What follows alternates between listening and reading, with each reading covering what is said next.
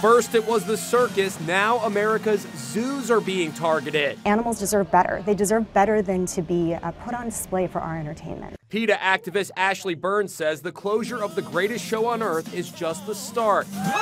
She cited this notorious incident at the Cincinnati Zoo where Harambe the gorilla was shot after a child fell into his compound last year as an example of animals suffering in zoos. Even in zoos, animals are deprived of everything that's natural and important to them.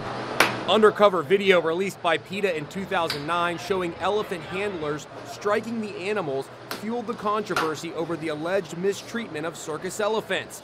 Ringling Brothers retired its elephant acts last May. It was the beginning of the end for the circus as ticket sales dropped dramatically.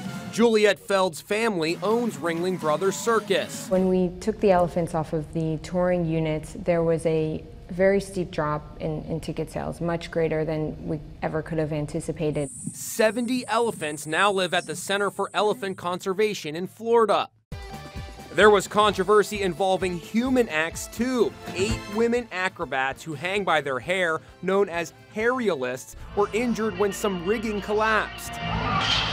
The announcement that the 146-year-old circus is folding its tent came as a shock. Heartbreaking because we have so many memories as kids, right? I spoke with legendary high-wire walker Nick Walinda, who started out with Ringling Brothers. You have a deep connection, you and your family, to this circus. What does it mean to you now that it's shut down? I wouldn't be here if it wasn't for Ringling Brothers. It's heartbreaking to hear that after 146 years, they're going to shut down. But famous animal rights activists are rejoicing. Pamela Anderson tweeted, "It's over. The saddest show on earth for wild animals will end."